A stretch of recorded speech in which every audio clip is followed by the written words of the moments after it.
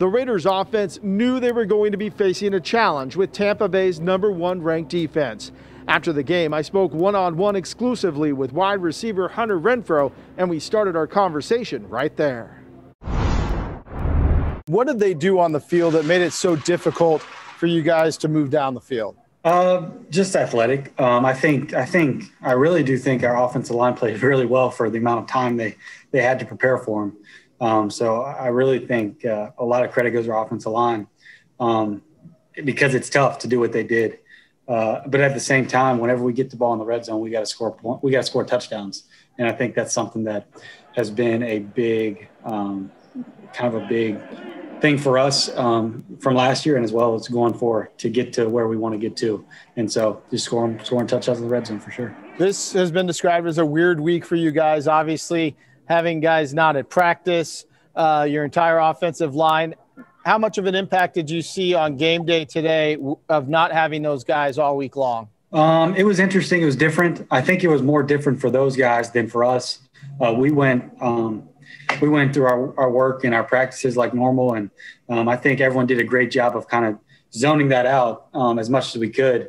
But I'm sure it was incredibly tough for those guys to sit at home, those offensive linemen to sit at home and try to do Zoom meetings and all that. But I thought they did a great job. Tom Brady, especially in the first half, put on a little bit of a clinic in terms of just picking away. As an offensive guy, when you're on the sideline, do you catch yourself watching what he's doing out there? Yeah, I think you, as an offensive guy, you sit there and you try to learn from people who have done it before. And when you're sitting back there on the sideline, you're like, oh, that's a great route, even though you don't want them to catch it. But you're always learning, and they did a great job, and we just got to play better. What does this team have to do? 3-3 right now, which is in a decent position here after 6 games. I know you wanted it to be better.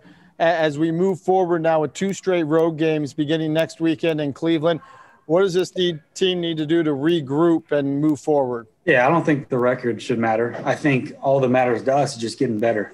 And if we can do that and sneak our way into the playoffs, it doesn't matter what seed we are or whatever it is, just keep getting better, to be the best version of us, be the best team that we can be. And if we can do that, then you can't ask of anything else. And so we'll go back to practice on Wednesday and try to accomplish that. Hunter, thanks for your time. We appreciate it.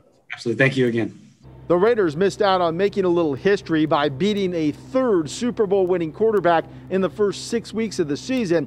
Right now, they'll just settle for a W, and they'll go for that on Sunday as they travel to Cleveland for a 10 a.m. kickoff that you can watch right here on Fox 5. At Allegiant Stadium, Kevin Bollinger, Fox 5 News Local, Las Vegas.